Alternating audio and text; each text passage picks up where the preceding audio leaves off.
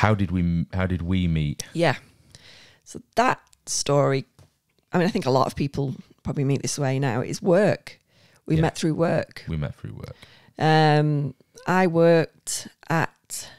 By the way, I've got a little list here of things I wanted to talk about, and this is none of that, so we're just completely going off the rails track, here. But you know what? Let's just go with it. Yeah. I worked at Gap. Gap? Yeah, the clothing store. You did. And I worked there for probably quite a few years before you came along. Yeah, because I was not working at Gap. No. I used to work for a local government authority. Which is quite a bit of a change of career for you, but I was doing I just had enough. I walked out one day, that was it. I was like, you know what, I'm going to go sell some T-shirts. Well, I was doing all the... Was it? I think I was doing... Was I doing the visuals at that point? I can't remember. I don't think I was. I don't think you were a merchandiser at that point. No, but I was, I'd been working there for quite some time. So... And I really enjoyed working there, and it was a lot of fun. But then I'd gone away on holiday, hadn't I? I think went over to see some friends in America. You were away when I applied for the job, and you were still away. Yeah. When I started, but it was actually Kirsty's sister. Weird. Who worked at the same store. Yeah, I did work with my sister as well. This is what I was saying about you guys are close, right?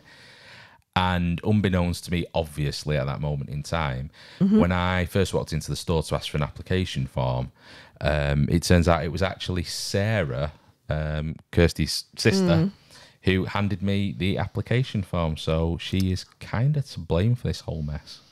Yeah. So, I think I came home from my holiday, and I think I remember going straight into work, and I saw Sarah at work. I was picking up when you used to develop pictures. Remember that? I think I'd handed the negatives into Max Spielman or somewhere. No, it was Boots. It was Boots. Yeah. Okay.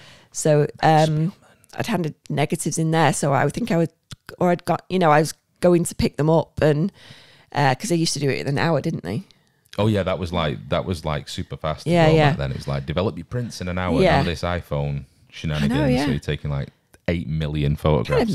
Kind of miss all that, but I think it was kind of exciting to see how many photographs turned out, because there was always a few that never did, weren't there? Yeah, so it's always a surprise. You get that little angry sticker on from the guy who works at the photo shop saying like, your exposure's all wrong. Yeah, insufficient light.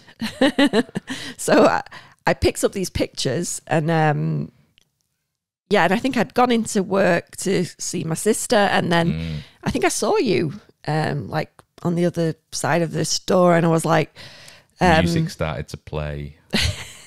I won't go that far. I think I just said, "Who's that?" And he was like, "Oh, that's that hunk of man over there." And she just said, "Oh, that's Andrew. He's just started." So I didn't. I just went, "All right, okay." And then that was it. I didn't talk to you that day. No. But then I obviously came back to work after the holiday was over. So I was back in. She was in a terrible mood as well. I know. He says that he makes it sound like I'm really standoffish or look. We've all been there. You've just come back off how long had you been away for? He must have only been about 2 weeks. I don't think he would have had longer than that. You've just come back off a 2-week holiday to gorgeous, lovely, sunny west coast of America.